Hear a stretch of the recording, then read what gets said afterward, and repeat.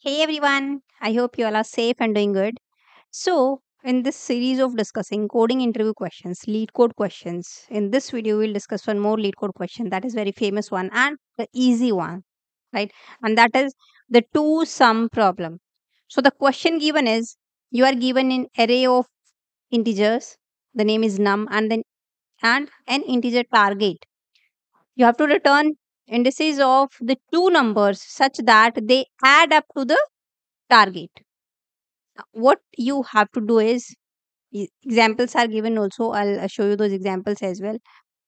Now you may assume that each input would have exactly one solution.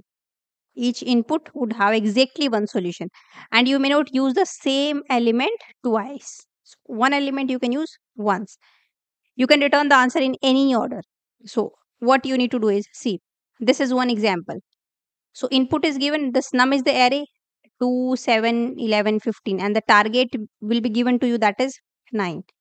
So now output is 0, 1. Means indices of this array is 0, 1, 2, 3. Index.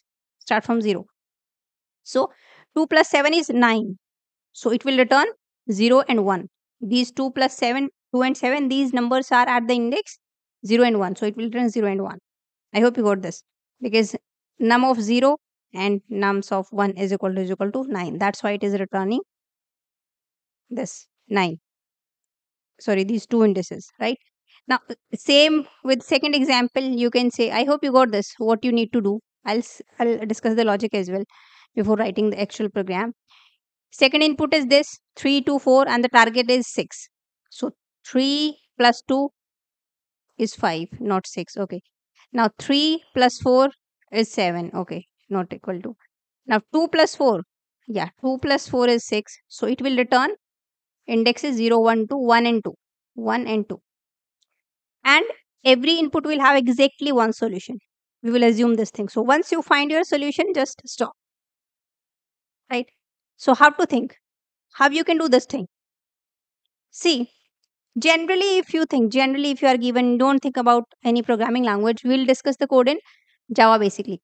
And if you are not aware about one thing, let me just tell you, my data structure and algorithm with Java course has already been started, right? And if you enroll now, you will get recording of the previous lectures as well, quiz, assignments, notes, PPTs. We will be discussing some projects in the coming lecture on Friday. We will discuss one project. We'll make some project, one project that is basic one. Whatever we have learned till now, based on that knowledge, we will make one simple project. Okay. So you can enroll, you can check out the link you will get in the description box of this video. You can go and check out. In this course, I'll cover first Java in detail and then we'll go for DSC. Okay. So the link you will get in the description box of this video as well as in the pinned comment. You can go and check out. Right. So see how you can solve, how you can think to solve this problem. First, we will see, like, suppose this is the input we are given. So first we will see, let's take 2. Now try to add with 7 and check. Is it 9? Yes. If you got at the very first time, just stop. You don't need to check further. You will return only indexes of this 2 and 7. That is 0 and 1. Okay. Now suppose here sum is not 9. Sum is suppose here 18. Sum is 18. So what you will check? 2 plus 7, is it 18? No. Then again 2 plus 11. Then 2 plus 15. It's 13 and it's 17. So you will not get the solution till now. Then okay, 2 is done. Now we will take 7. Do you check 7 plus 2? Previous case? No. Because it is already done. 2 plus 7 or 7 plus 2, these are same. So no need to check backward. If you are at this element, so you will check further like this. You will move further only, forward only. So we will check not this, we will check 7 plus 11 and 7 plus 15. But 7 plus 11, this is 18. Yes, you got it. So you no need to check further. That's it. Just stop and that's it. So this logic you have to implement. So it's, I guess, very simple one. 2 for loop would be there. What we need to do, you have to take one variable I and one is j. Because obviously we First we will take 2, then we will add the 7. So we need variable to store this data and all in RAM, right? So one is I, one is j. I would loop through from 0 to till here, 0 to 1, 2, 3. Index is 3. From 0 to 3, right? If we have 2, 7, 11, 15. So 1 will take I and the j will contain this next element. So I will loop through from 0, 1, 2, 3. These are index. From 0 to till end. And j will start from I plus 1 from next element till end. That's it. So one for loop here, I would be from 0 to I less than whatever the length of this array. And how to find out length? Just name of the array is, we are given nums dot length in Java, and then I plus plus. Within this, one more for loop, that is j is equal to I plus 1, and j is also nums dot length. See, length would be 1, 2, 3, 4. Length would be how many total elements? 4. But we want to move till 3 index. So that is why I am writing here less than nums dot length, not less than equal to. Less than 4, not less than equal to 4, because we want to move till 3 only, not 4. Right? If you do less than equal to, then you have to subtract 1 from the length. Same j plus plus. Within this, we will write simple if. Like if, I'm writing here, if at I and j, I is 0, j is 1. So how to access these element? Sorry. Nums of I plus nums of j, sorry, j equal to whatever the target you are given. Target. Then we can do what? See, now this to sum, this is the method which is returning an array. Okay. So it will return an array, and in this array we will have only the indexes of 2 elements which are giving the sum of this target, which are giving this target. So we can have an array, and there we can store in at 0th element store I, and at 1 element store j, and then simply return array arr. That's it. It's the simple one, the brute force technique. Okay, this is how you write down your program. So let's implement it and let's see if it's working or not. So let's write down a solution here.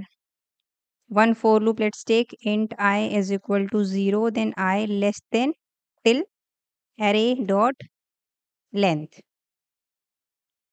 Simply we can find out this with this dot length, the array of the length. Sorry, the length of the array. Then I plus plus. And one more loop in which we have second pointer, that is j is equal to I plus 1. Why we need two variables? I hope it's clear to you. Less than same nums dot, not less than equal to, it's less than. Okay, remember this thing. And why this less than only, I have told you. Now we check if, how to access elements, name of the array and then index, plus nums of j equal to whatever the target given here. Whatever the target is given equal to this. Then we store this I and j in an array and we return that array, because this method is returning an array.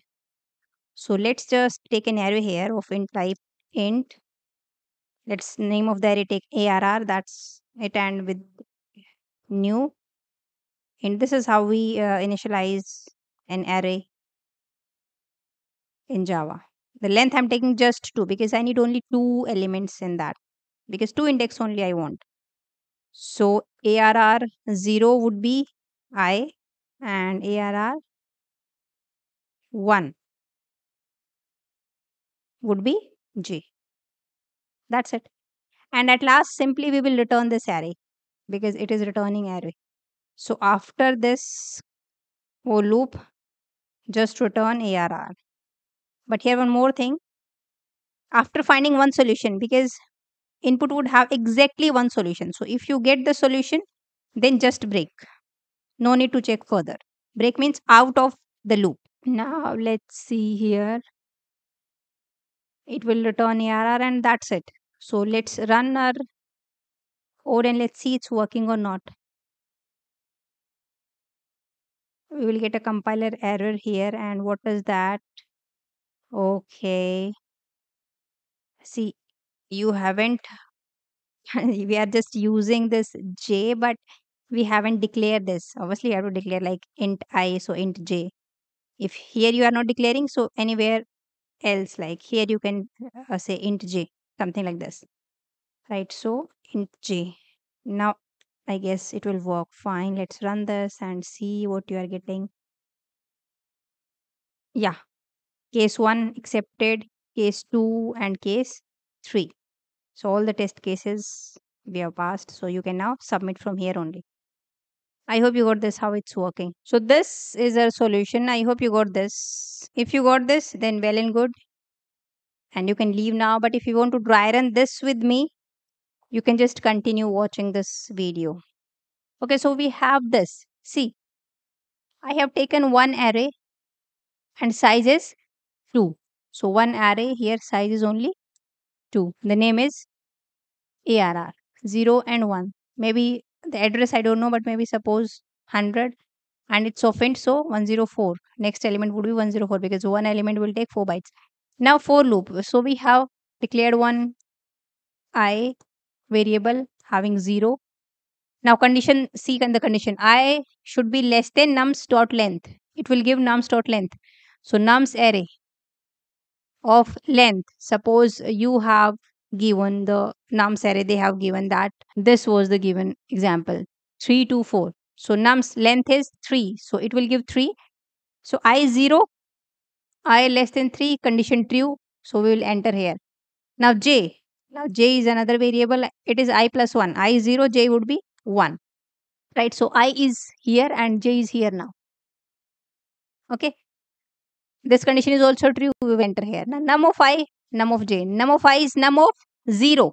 Num of 0 is, nums of 0 is 3. So 3 plus nums of 1 is 2 is equal to target. Target is given in this case is 6. Is it 6? No, condition is not true. So we will not enter here. The control will not enter here within this if block. Now control will go to here and j plus plus. Now j becomes 2. Is this condition true? Yes, condition true. Again enter here. Now num of I is still 3 plus num of j. J is now 2. So j is now 2. So 4. 3 plus 4 is equal to 6. No, because it is 7. So again the condition is not true. So control will not enter here in this if block and j plus plus. Now j becomes 3. Is this condition still true? Condition is not true because j is 3 less than nums dot length is also 3. Is it less than 3? No. Condition is not true. So out of this for loop means now the time is for I plus plus. Now I becomes 1. Same step would be repeated. Condition true. I less than this. Yes. Enter here. J becomes I plus 1. Now j becomes I is 1. So now j again would be initialized and here j would become at this point of time 2. J is 2. Now again check. Num of I is 1. So num of 1 is 2. So again in next iteration 2 plus num of j is 2. That is 4. Is equal to 6. Equal to 6. Yes, condition true. Enter in this case. ARR of 0 is I. I is at this point of time 1. So here 1 would be assigned. J at this point of time 2. So j would be assigned. So the indexes of A and B are assigned to this array. And break. Break means we are still remaining with this loop because j is still true, j plus plus, then I is still 1, then I would be 2, then I would be 3. So for 2, same iteration would be continued. But we don't want to continue now because the solution would have exactly, this problem would have exactly one solution. This is given. So directly, I want to break from here. I want to go out from the loop. So just break, right?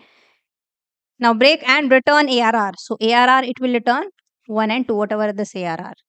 the array. So output you will get is 1 and 2. You got it? I hope you got this problem solution. Right. So now that's it for this video. Now in the next video, we'll see even more lead code problem. And if you want these kind of video helpful, you can just let me know in comment section so that I can continue uploading these kind of videos, lead code questions or any coding question. And if you want me to upload any specific question on any specific lead code question, you can just mention that in comment section. Okay.